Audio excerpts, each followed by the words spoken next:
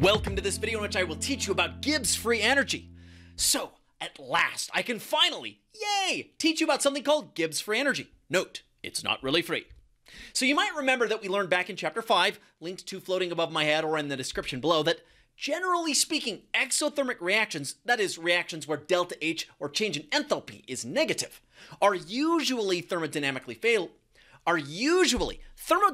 favorable, though if they have high activation energies, as depicted in this figure, they might not occur very quickly. Now, by comparison, endothermic reactions are generally thermodynamically disfavored. Now, a quick way to identify a reaction as being exothermic or endothermic is if you are given the energy coordinate diagram. If the reactants are at a lower level than the products, then your reaction is endothermic. If the reactants are at a higher level than the products, then your reaction is exothermic. In contrast, if they're at the exact same level, then it's isothermic. Now, sadly, enthalpy change, or ΔH, does not really tell us the full story. For example, if you melt ice at room temperature, it totally happens spontaneously, yet it is an endothermic reaction.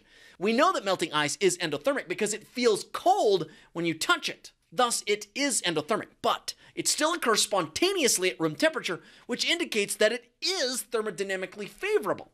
So why in the world does this happen? I mean, obviously, the ΔH, or change in enthalpy, does not tell us the full story. In the case of melting ice, ΔH is disfavorable because it's endothermic, and yet it still happens spontaneously. So why does it happen spontaneously? The answer is because of entropy. You see, as we melt ice, entropy or disorder increases significantly because we're going from a solid that's like this to liquid like this. So you have positive ΔS, change in entropy. And it turns out that the ΔS at room temperature is positive enough, favorable enough to offset the positive disfavorable ΔH. In other words, ΔS, in the case of melting ice at room temperature, is favorable enough to compensate for the unfavorable ΔH. And by way of review, positive ΔH is unfavorable, negative ΔH is favorable, and those signs are the opposite for ΔS. So positive ΔS is favorable and negative ΔS is unfavorable. Now that, of course, begs the question, is there some kind of mathematical term that includes both enthalpy and entropy? The answer is yes.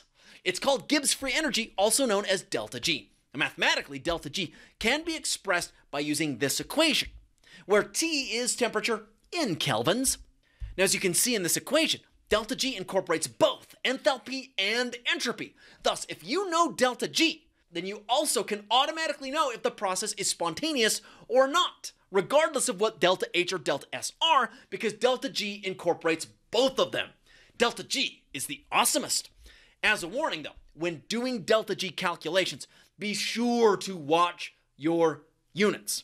So if we keep in mind that ΔG does include both entropy and enthalpy, then we can understand the following facts outlaid by our textbook. First, if ΔG is negative, then the reaction is spontaneous. Conversely, if ΔG is positive, then the reaction is non-spontaneous. And lastly, if ΔG is 0, then your reaction is at equilibrium. Now, as it turns out, a reaction whose ΔG is negative, a spontaneous reaction, is called exergonic, while a reaction whose ΔG value is positive, that is a non-spontaneous process or reaction, is called endergonic. That takes us then to a beautiful example problem, which says an endothermic reaction with a positive ΔS or entropy value can still be which of the following? I invite you to attempt this on your own, and then you can click the link that's floating over my head or in the description beneath this video to see the answer. And next, from the answers that you got on question number 19, which we posted in an earlier video a while back, and I'll have the link floating over my head or posted in the description beneath this video, please calculate the ΔG for the reaction shown here. We finish then with some more information about ΔG. So just like ΔS and ΔH, which we discussed in an earlier video that I posted a link to somewhere in the description below or floating over my head, ΔG can be calculated by using this equation. Looks very similar to the ΔS and ΔH equations, where the term right here for products represents the sum of all of the individual G values for the product, each multiplied by its individual coefficient, and this term for reactants is the same, just for reactants. Make sense? Good. That takes us to our final topic, how in the world you calculate K, or the equilibrium constant, from delta G. Now, as it turns out, delta G can also be used to calculate a reactant's equilibrium constant K by using the equation shown here, which I will not make my university students memorize, and where T must be in kelvins and R, the ideal gas constant in terms of energy, is this value right here. That brings us with some finalizing awesome questions. First, given the thermodynamic data shown in the table right here, please calculate the equilibrium constant, or K, for the following reaction. As per usual, I'll have a link to an answer video somewhere below or floating over my head. And last, using data from Appendix C in our text, what is the equilibrium constant K at 298 for the reaction shown here? Again, I'll post a link somewhere over my head or in the description below to a video in which I show you how to do this problem. That ends our discussion here on thermodynamics, delta G, the third law of thermodynamics, and all of the rest. Thank you, my wonderful students and other viewers, for paying attention thus far. I hope that you've enjoyed this as much as I have. Please have an enjoyable rest of your day.